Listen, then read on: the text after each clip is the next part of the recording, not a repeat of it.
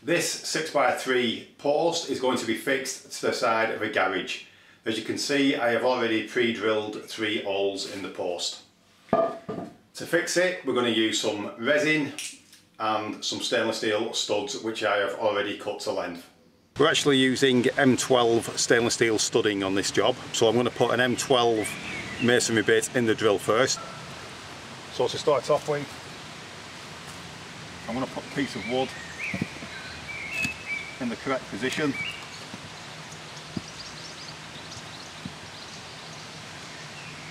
And it is a bit tricky here because of the fence.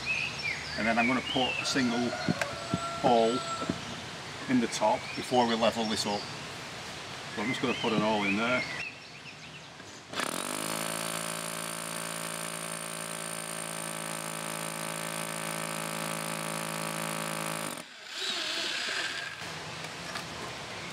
And now just remove that.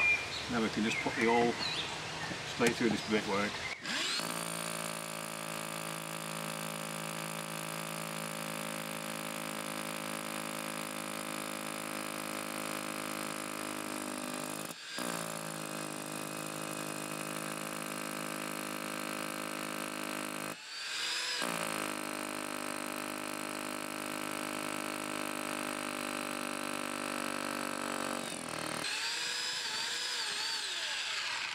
So I can now push one of the studs through the material we're fixing and put that in the hole that we just made.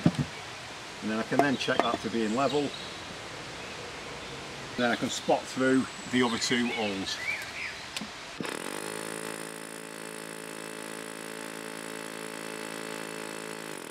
I can then remove that, and then we can drill the 2 holes.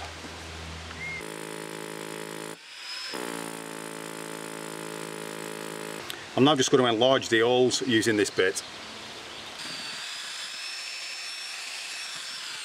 I'm now going to blow any dust out of the holes using this air duster. You can get a special pump for doing this. I don't actually have one. I'm going to use this instead.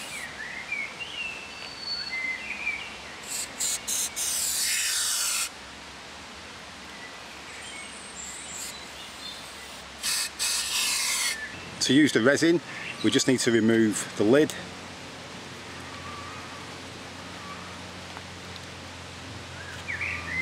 And then we need to screw the nozzle on there. You will notice that the nozzle has a spiral on the inside. That is to mix the 2 components together. We can now insert that into a regular silicone gun, and we can squeeze the handles until the components mix in the nozzle. You'll notice that they are now mixing, but they are not mixed thoroughly. So what we're going to do is just going to put a bit of the resin onto this cardboard, and you can see now that we have got a uniform colour there, so that is now ready to be injected into the hole. I'm now going to place the nozzle into the hole as far as it will go.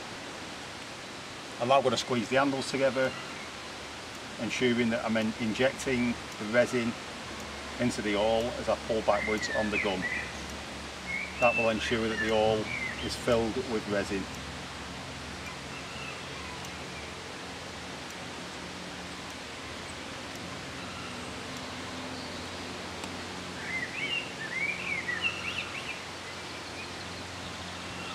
And we can insert the stud with a twisting motion.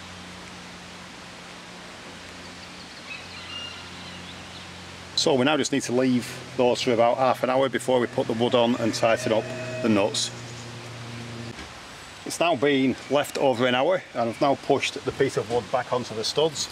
I'm now going to put a decent sized washer on there, and then I'm going to put a nut on, and we're going to tighten those up using the spanner.